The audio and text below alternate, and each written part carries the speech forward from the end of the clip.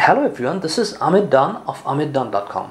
Today I'll have another episode of Google Assistant tips and tricks video, and I'll talk about how to make a phone call using Google Assistant. So before you do that, you have to just do a few simple settings change, which I'm going to show you first.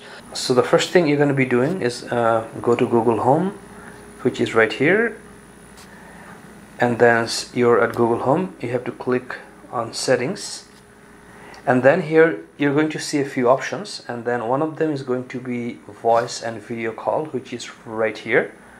So if you just click on it, and here there's an option called mobile call, which is right here, and so let's click on it.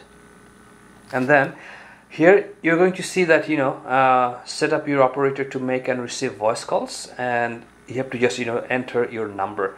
Here you can see that Google Assistant cannot receive calls on Assistant devices, so you can only make calls but you cannot receive calls. So it's just like the way it is. The device I have, or any Google Assistant or Google smart speakers or smart devices you have right now, they can call as far as I know within Canada, Mexico, US and UK. So I'm not sure if there are any other countries, but I think that's all the countries they have right now. So you can call in between these countries for free, but you cannot take calls. So once you change your settings here, then the next thing you can do, if you'd like to pull the phone number just by calling the name, for example call sister or call mother, then you have to just add that person's name on your Google Assistant contact list, and you can add to your contact list by going to Google Home. So you're going to click on the profile, which is on the top right corner. Once you go to the profile, you're going to have to click on Google account, which you're seeing right underneath the pen. And then once you go to Google account, then you're going to be clicking people and sharing, and here you can see that there's a contact right here, and then you have to just add that person or phone numbers to that contact.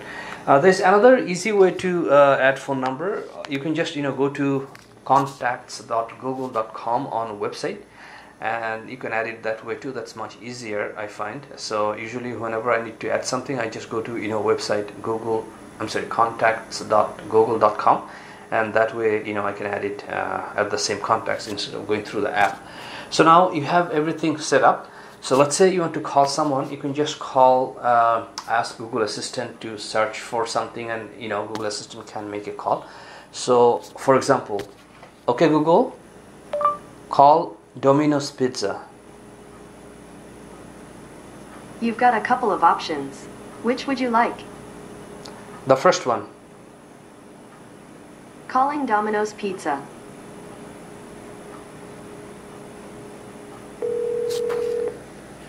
Okay, so you can see that it's started calling Domino's Pizza, or you can just tell Google Assistant to call just by giving the number directly. Okay Google, call 416-536-2371. Calling 416-536-2371.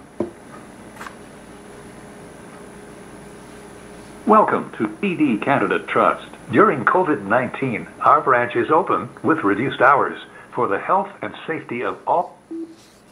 So you can see that you can call this way. So let's say you have added someone to your contact list, and you can just tell them to call that entity, and then Google Assistant will be able to call that number.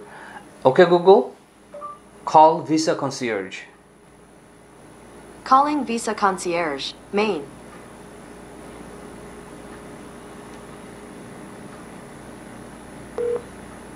Welcome to the Visa Infinite Concierge Service.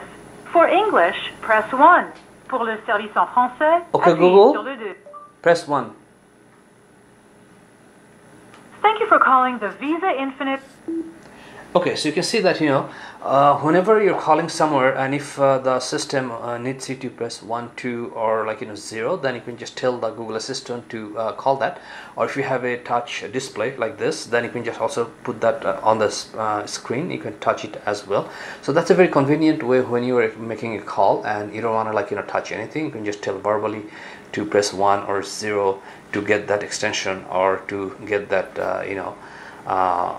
something to get that section whenever you're calling. So that's another way of to call. So basically it offers you to call freely to these countries I mentioned, and then definitely if you want hands-free call, then it's a very good option. And I spoke with a few people on Google Assistant, and then everyone told me that the voice quality is very good, and they had no problem hearing or no difficulty understanding. So call quality and everything seems to be pretty well.